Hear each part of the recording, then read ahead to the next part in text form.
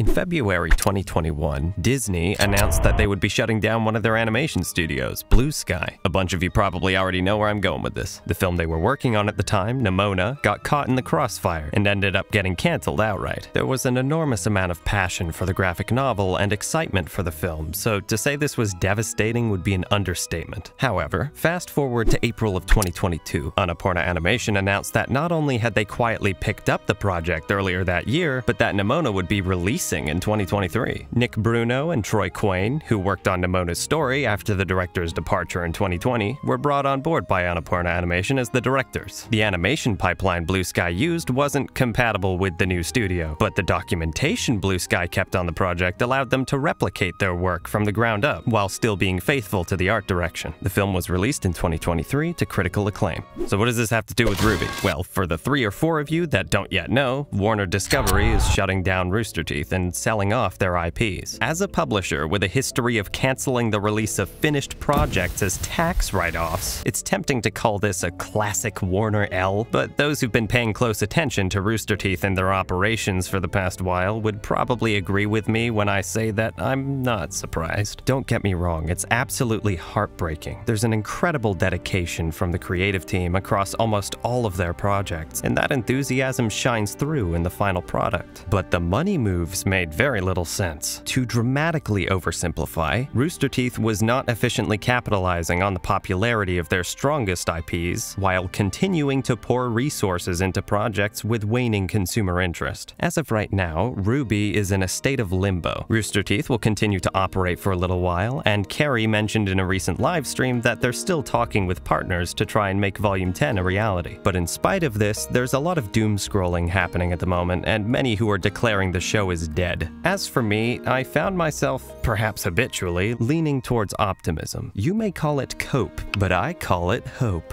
Remind me never to become a poet. I do mean it though, there's way too much passion both internally and externally for this series to simply fizzle out. Whoever acquires the rights to RWBY is unlikely to be stretched nearly as thin as Rooster Teeth was. A live-action-centric gaming comedy talk show podcast network that begrudgingly has an animation department attached to it. RWBY fans are among the most dedicated people I've ever met, and studios know this, so there isn't really any doubt in my mind that someone will continue the show. The Expanse was brought back from the dead by Amazon after being cancelled by Sci-Fi. Do you really think someone's going to buy the rights to RWBY, a property that frequently surpasses The Expanse in worldwide search queries, and do nothing with it? And remember, RWBY was never even formally cancelled. The Expanse and Nimona both were, and they still came back. That's not to say I don't have concerns. Easily the scariest part of this entire process is the uncertainty as to who will take RWBY in, and whether the product we get as a result will be faithful to the show's intended direction. In that respect, we truly don't know, and speculation isn't exactly going to do much good. What we do know is that while the company is still in operation, Carrie is going to be fighting tooth and nail to try and make sure the project is in good hands. With RWBY, nothing's really different. We're still talking to the same partners. We will let you know the second we have news.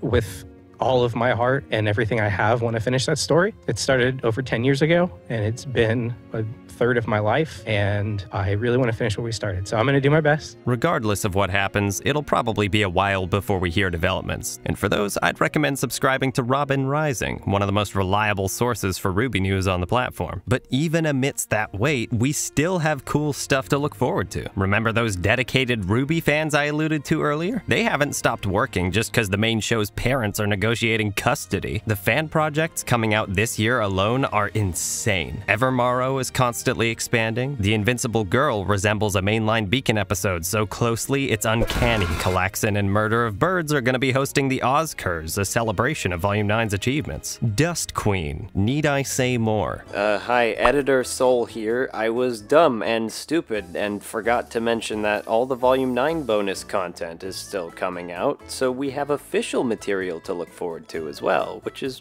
pretty cool. Okay, back to the video. On top of all of that, even before this news broke, some dedicated fans came together to start a month-long online event called SMMR of RWBY. So many RWBY content creators are going to be there, I'm probably going to do something for it. Check out their socials, and in a few months' time, I guarantee you'll find something to satiate your RWBY cravings. And for those of you asking about Volume 5 Redux, Chapter 10 is still coming, and so are the 2 remaining breakdowns. But the exact future of that project is unclear to me at this time. One of Rooster Teeth's biggest strengths as a company was their undying support for fan projects, which is essentially the only reason we could ever publish Redux to begin with. That'll persist for the next few months while they're still in operation, but there's a chance that whoever buys the rights to RWBY won't be as lenient in that department. But even if it does get taken down from YouTube, we'll find ways to supply links or direct downloads. If the Star Wars fans can find a way to share their fan edits in spite of Disney, so can we. But yeah, it's gonna be a trying time as we wait for RWBY news, but I haven't lost hope, and I don't think you should either. I wish everyone at Rooster Teeth the best of luck on their journeys, and hope the opportunities they're presented with are as fulfilling as this one has been. Thank you for everything you've done for us. Catch you later.